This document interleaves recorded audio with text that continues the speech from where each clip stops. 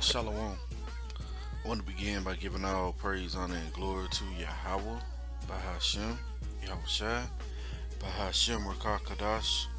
Double honors to the apostles and elders of Great Millstone, who are my teachers.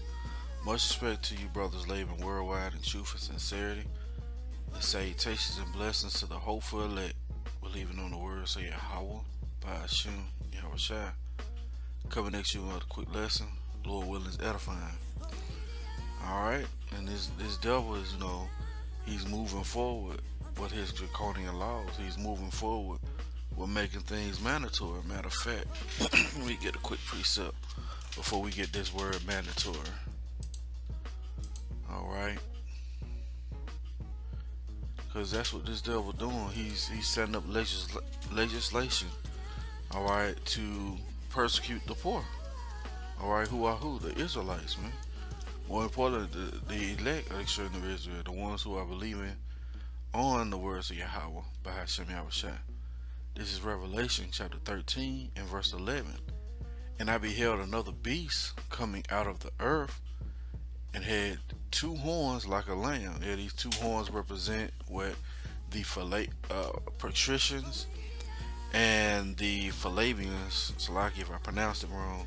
And in this modern time, the revised Roman Empire represents the Republicans and the Democrats. That's these two horns.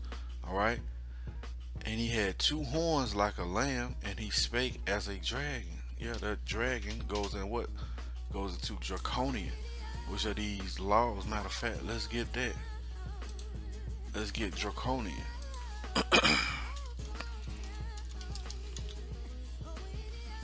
Okay. Okay, Draconian. Draconian. It says, of the laws or their application, excessive, harsh, and severe. You see? So when this devil is now introducing these draconian laws, alright, he's going to come down with great wrath. Okay? It says some of the similar words: harsh, severe, strict, extreme, drastic. You see? Drastic. Let's see. Stringent, right? Strict, precise, exacting. Let's go back. Tough, right? Swindling, cruel, brutal, oppressive, right? Ruthless, relentless, punitive, authoritarian. Yeah, these laws are going to be really what it says, tyrannical, right? And it's going to be arbitrary. You ain't gonna have no say in what's going on. All right, so this devil is now writing legislation to make this thing mandatory.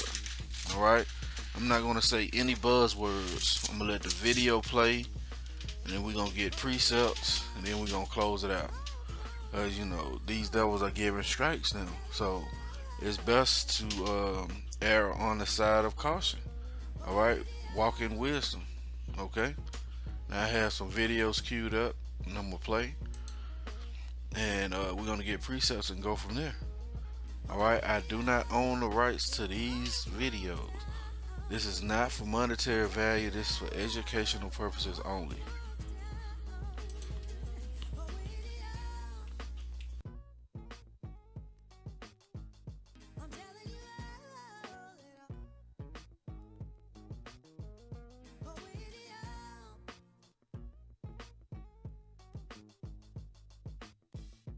Get out and get your shots.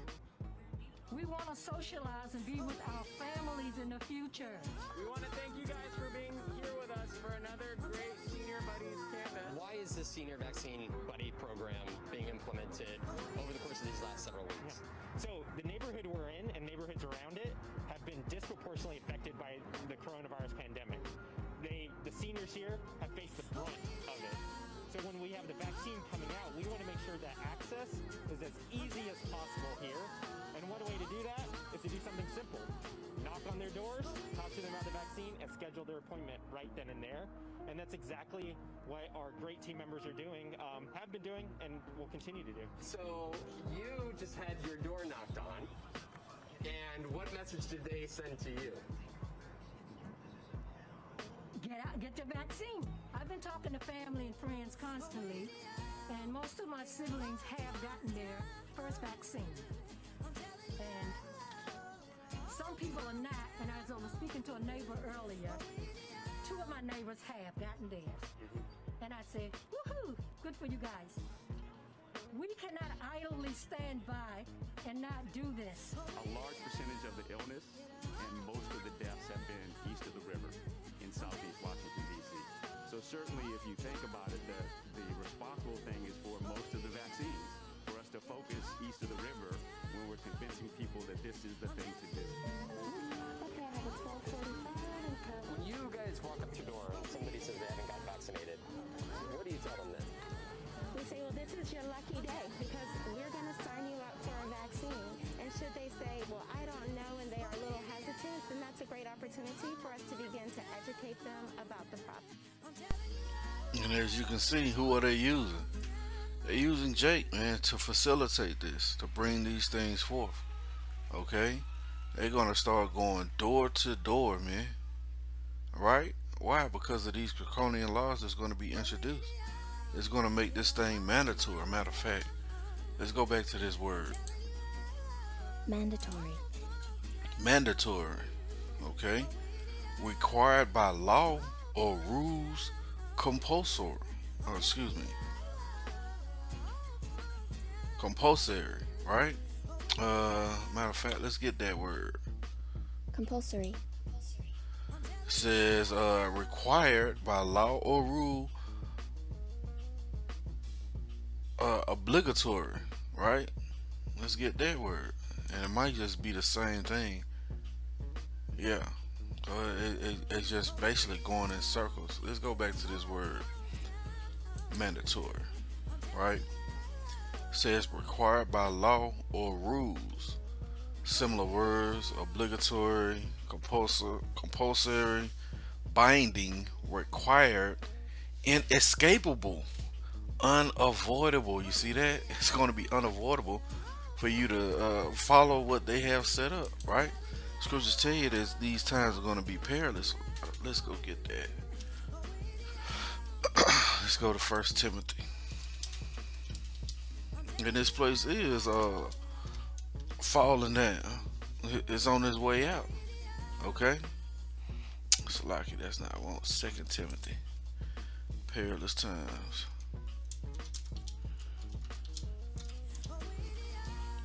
Okay? And it reads, this I know also, that in the last days perilous times shall come. Yeah, let's look at this word perilous. Okay. Strong's G 5467. Strong's G 5467. Khalipas. Khalipas. Khalipas. And it reads what? Hard to do, to take, to approach, hard to bear. Yeah, these are going to be some hard to bear times coming up.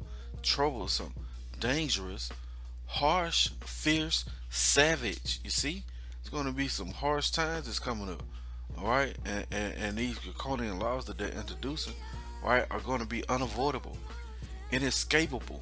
Right? Let's see, requisite, necessary, essential, right, imperative. And that's what they're saying right here. This is essential for them to go door to door, right? So we're their senior vaccine buddy, and so 24 hours before their appointments, we're calling them and we're like, hey, remember I knocked on your door? You have an upcoming appointment, just to, calm their nerves and make sure that they remember all the necessary documentation and clothing requirements. I would say for everyone that needs to take it, it's better to be safe than sorry. Have you been telling friends and family? I've been calling. I got 2 of my brothers. One took his first the 23rd. The other took his first yesterday. They go next month, 23rd and the 24th. I did 7 of us. Selling people. Yeah. Not only did I have grandparents, but I also have a lot of elders in my family. Also, my friends have elders in their family too. So, just by hearing the frustration in his voice and the pain of them not being able to navigate the technology and stuff like that. So by me being there to assist them, you know, it just give them so much joy. And you know, not only that, get them joy, give me joy. Vaughn joins me live now from D.C. My goodness, friend, are you a sight for sore eyes? Tell us more about this program. When did D.C. realize that it really had a problem vaccinating vulnerable seniors? And what kind of a difference is this outreach making so far? You know, it was clear, Allison, that this is going to be an issue here. Just take this part of Washington, D.C. where we're looking at here. And this is Ward 7 and Ward 8. And if you look at Washington, D.C. on a map, there's the Anacostia River that essentially divides parts of Washington, D.C. In Ward 7 and 8, about 96% of the residents are people of color here.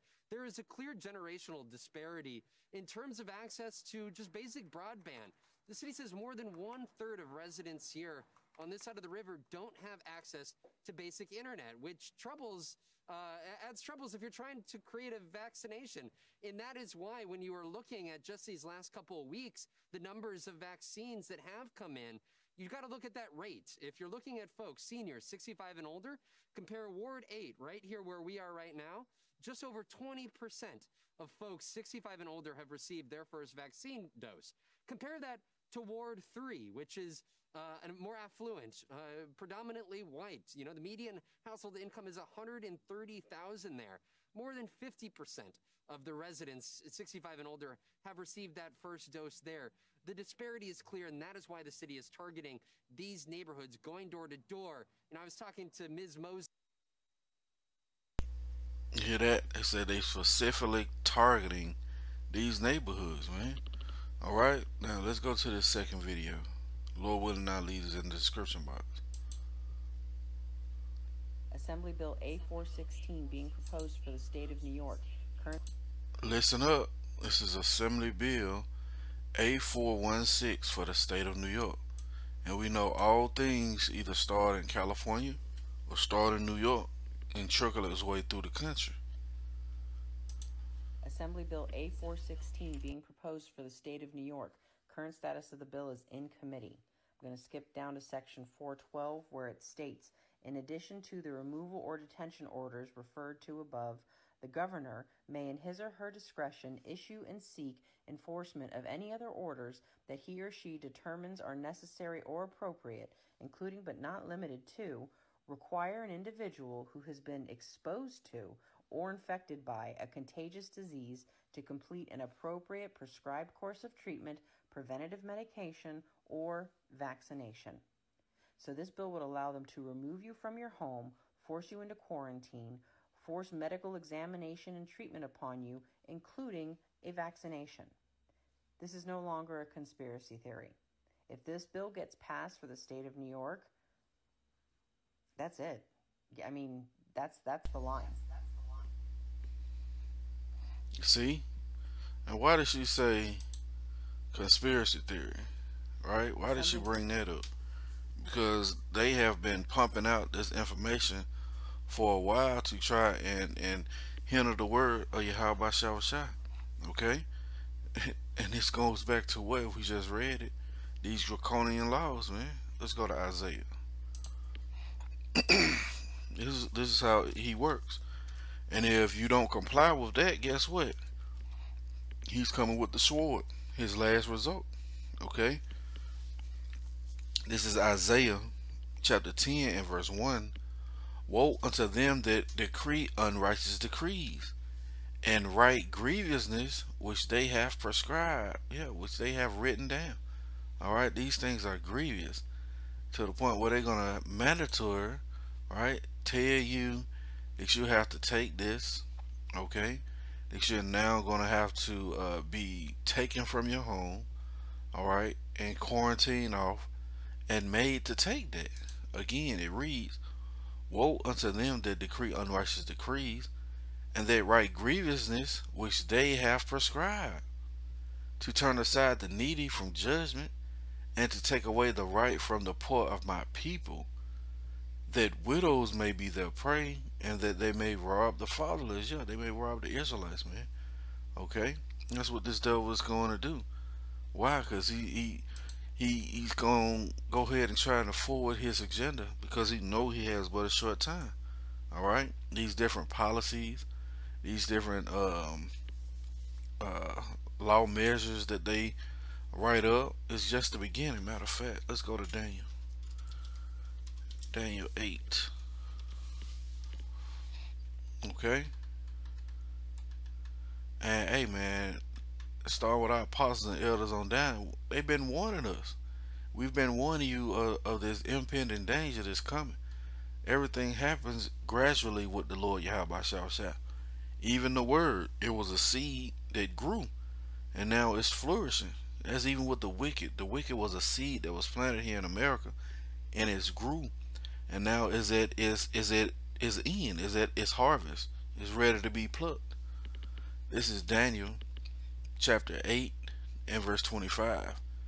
And through his policy also he shall cause craft to prosper in his hand. You see? And through his policy also shall he cause craft to prosper in his hand, and he shall magnify himself in his heart, and by peace shall he destroy many. Yeah, that first video going door to door. And by peace shall he destroy many, and he shall also stand up against the prince of princes. Who is that? Yahweh. But he shall be broken without hand. Yeah, and that's the true ending fate of Esau Edom, the so-called white man. You're going to be broken by Yahweh Shah without hand. All right? But again, through his policy. Let's look up this word policy. Okay? H7922. Shakel says prudence, insight, understanding. Let's see. Insight, understanding, cunning, craft in a bad sense. You see? In a bad sense. So this devil is now trying to implement certain policies that's going to affect who? The children of Israel. Alright? That's who this is designed to get caught up. That's why they made you so-called Negroes, you so-called Latinos, you so-called Native Americans, the face of this thing. Alright? Let's go to Proverbs 29.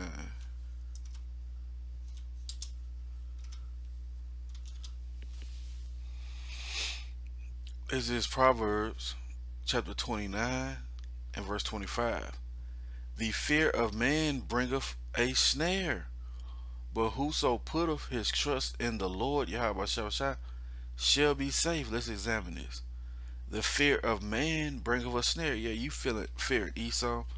You fearing when he try to make these things mandatory at your job, you know, in your everyday life. Guess what? You're gonna be caught up in that snare because you fearing him. You're not putting your trust in the Lord Yahweh Shah. The fear of man bringeth a snare, but whoso putteth his trust in the Lord shall be safe. So yeah, when these things are going to be made mandatory, because they are, you're going to have to put your trust in the who? The Lord Yahweh Shah. Alright? Let's go to Jeremiah. And this is the point. Because these things are going to happen. These things are going to come down. It's written. So who you going to put your trust in? Jeremiah 17 and 11. Blessed is the man that trusteth in the Lord, and whose hope the Lord is. Yeah, we got to be hoping in the Lord Yahweh Shah. You can't stray the path. You can't fall weak. All right, you gotta understand what the will of the Heavenly Father is. Okay, and what's that? To bring down Babylon the Great in all facets. So understanding that, you know, part of that is that all these jobs are going to be completely done away with. So why hold on to something that you know is not going to be here? That's understanding what the will of the Lord is. Matter of fact, let's get that. Ephesians 5. And we start at 15. Right? Ephesians chapter 5 and verse 15. See then that you walk circumspectly, not as fools, but as wise, redeeming the time, because the days are evil. Yeah, these times are going to be evil. We just read it. perilous times are going to come, hard to bear, right? Wherefore be ye not unwise, but understanding what the will of the Lord is. You see, us being made, put in this special counsel, all right, through the Spirit and power of Yahweh Shai, and having men that the Lord has set up to lead us, right, to watch over our souls. We understanding what the will of the Lord is, all right. We're not being unwise, we're being prudent. Matter of fact, let's go get that. Proverbs 22:3. It says, a prudent man foreseeth the evil. You see, a prudent man foreseeth the evil and hide of him. Yeah, where you going to hide yourself? In a pavilion of Yahweh Shah, in that hiding place, under those wings, right? Where those wings are ultimately like chariots, but you under the shadow of the Almighty. You have that hedge of protection, right? It says, a prudent man foreseeth the evil and hide of himself, but the simple pass on and are punished. You see? Let's go back. The simple, right? The simple pass on and are punished. What is this thing doing? Okay. Let's get a picture of the simple. All right. And how people just, they've been blind. And, that's what the Lord did. All right. See if we can capture a better picture. The simple.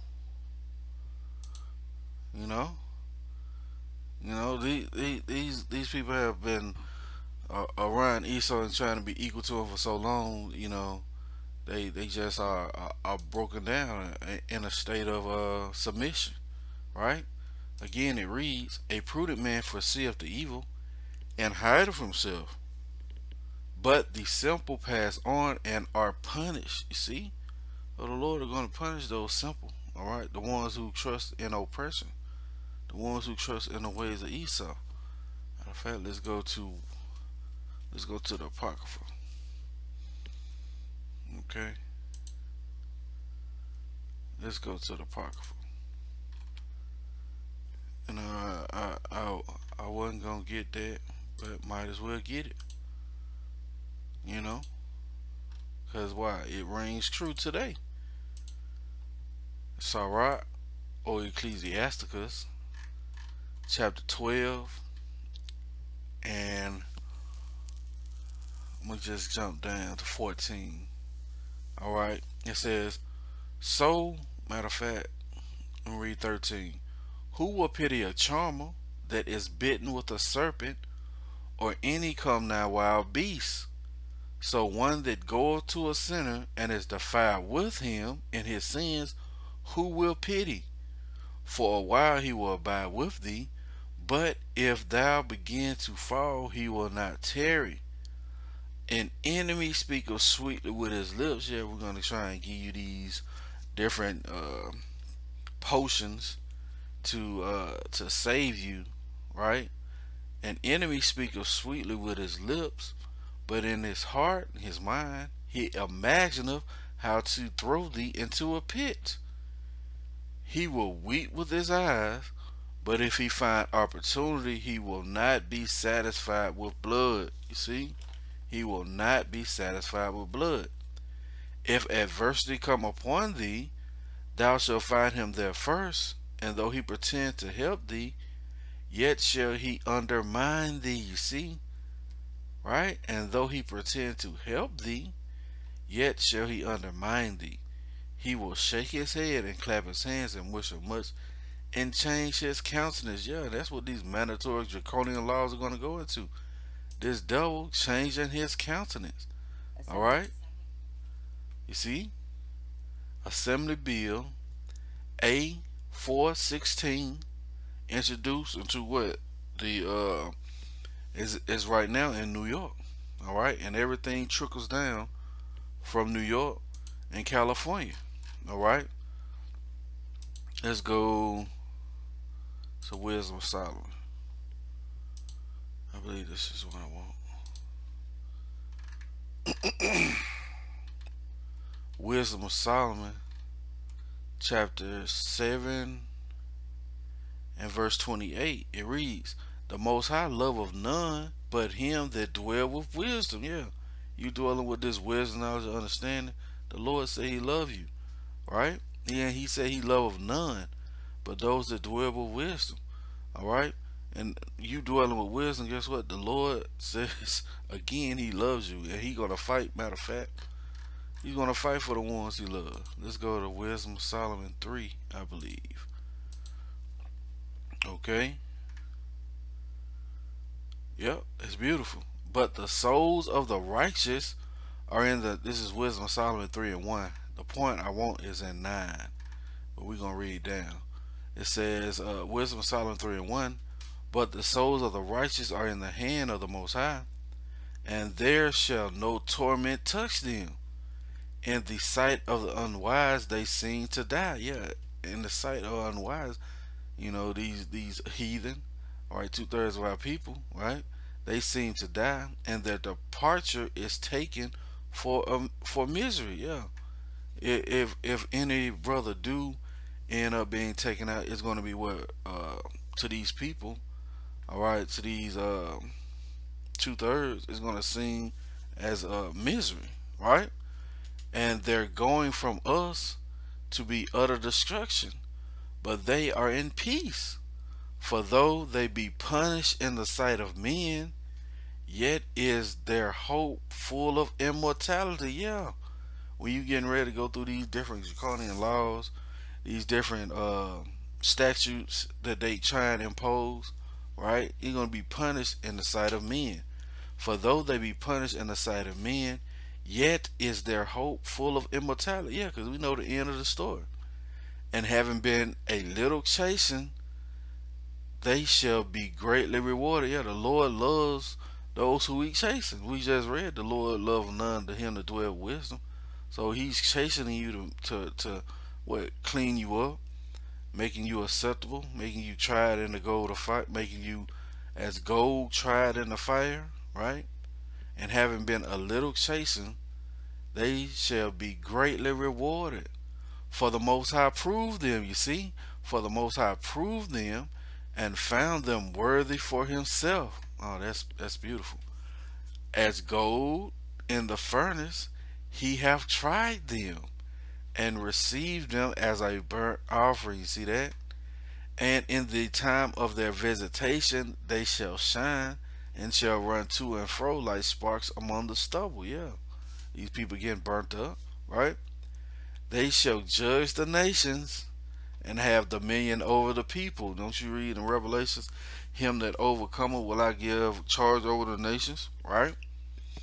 It says again, they shall judge the nations and have dominion over the people, and their Lord shall reign forever. They that put their trust, yeah, you putting your trust in the Lord Yahweh Shai. You're not worried about these mandatory draconian laws that's being set up, right? They that put their trust in him shall understand the truth, and such as be faithful in love, right? How do you love Yahweh Shai? By doing what he say. And such as be faithful in love shall abide, dwell, right, with him.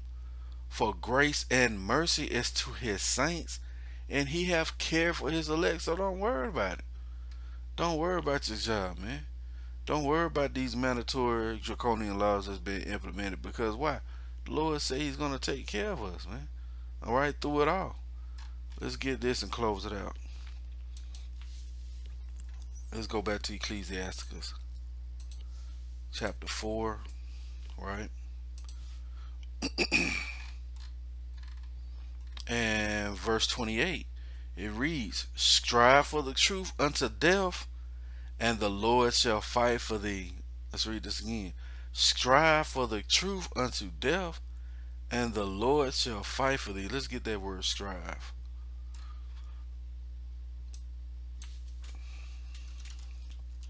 Right? So this says what? Strive for the truth unto death. Make great efforts to achieve or obtain something. You see? Again, it says make great efforts to achieve or attain something. Struggle or fight vigorously. You see?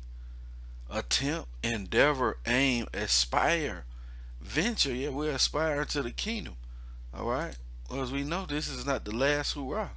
Again, it says, strive for the truth unto death, and the Lord shall fight for thee. So when these devils try to implement these mandatory draconian laws, don't worry about it, man. The Lord got us. That's going to be it for the lesson. Lord willing, it's been edifying. I want to give all praise, honor, and glory to Yahweh, by Hashem, Yahweh Shai, by Hashem, Makar Kadash.